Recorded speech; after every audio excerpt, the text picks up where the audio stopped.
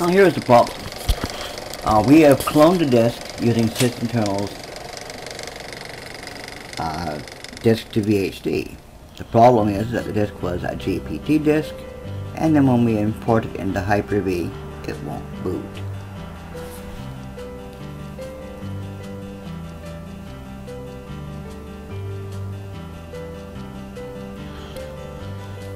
Now what I did was I used AOMEI Partition Assistant in a client operating system and then mounted that disk into the client operating system. And using Hyper-V, this is quite easy.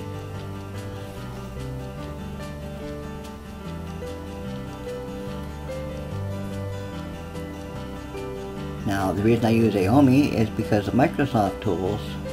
If you convert from MBR to GPT, it wipes the disk. Well, we don't want that since we just spent a couple hours creating the VHD. But first we have to remove all of the GPT stuff from the disk and just leave the operating system.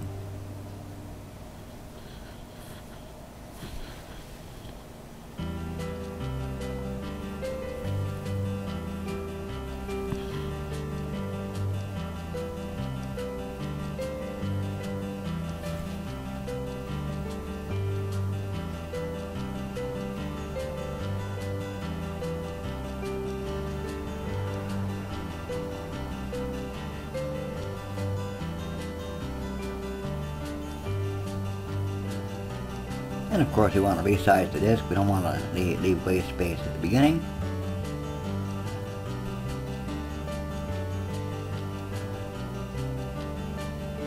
And then we apply it.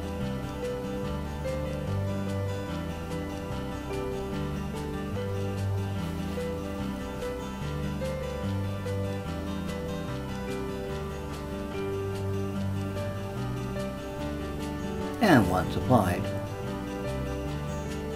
we can now convert the disk from GPT to MBR format.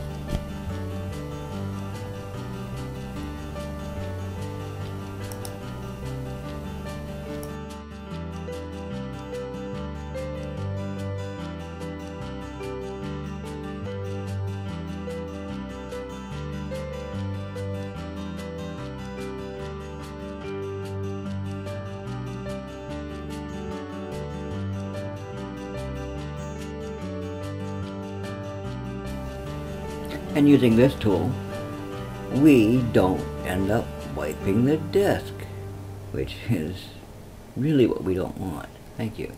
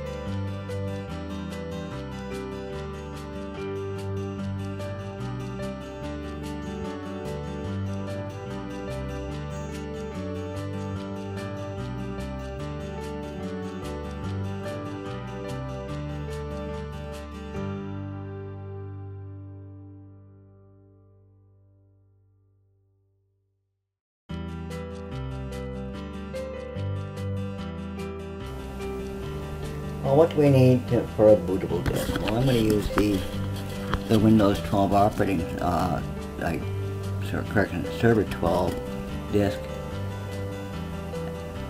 Okay, and we just go into Repair Tools,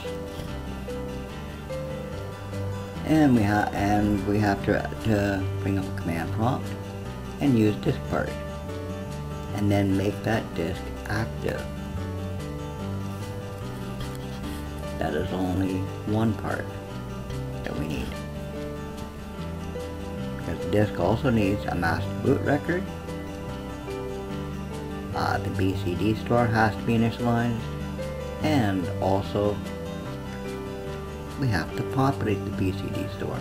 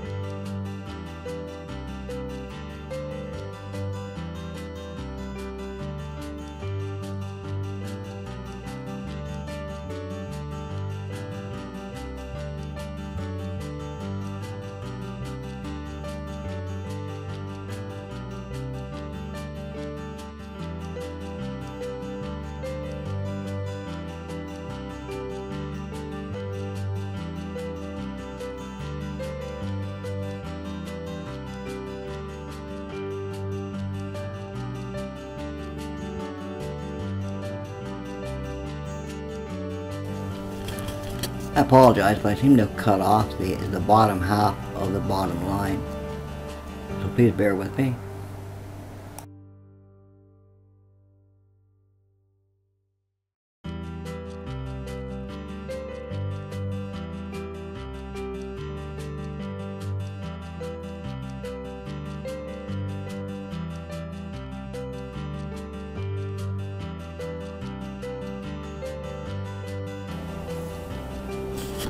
So you need bootrec / fix MBR, bootrec / fix boot, and then bootrec rebuild BCD.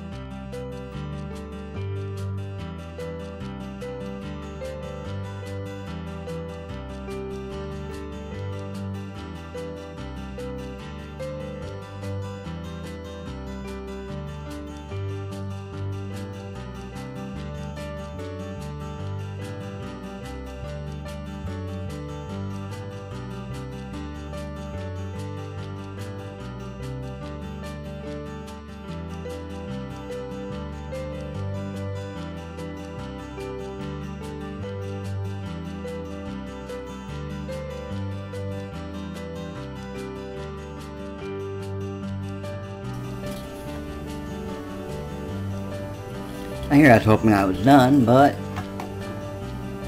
as you can see, the operating system wasn't found.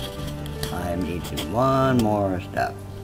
And by the way, if bootrec / rebuild BCD doesn't work, it means you're in a type 2 virtual machine.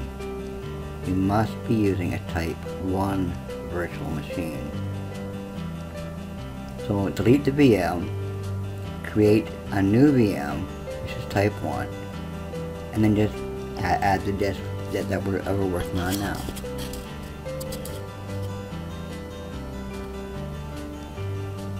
Now the last step is bcd boot /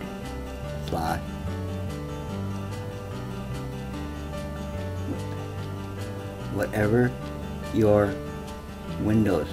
Okay, but here it turned out that was C with my boot disk. I have my operating system, so it's bcd boot C/C:/Windows,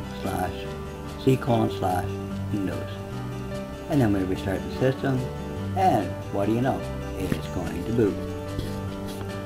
And it booted. Oh, this is the hard way of doing things, but it works.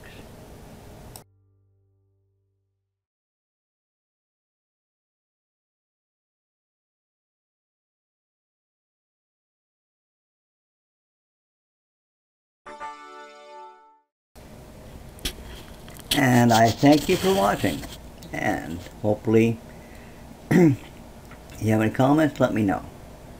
Ciao for now.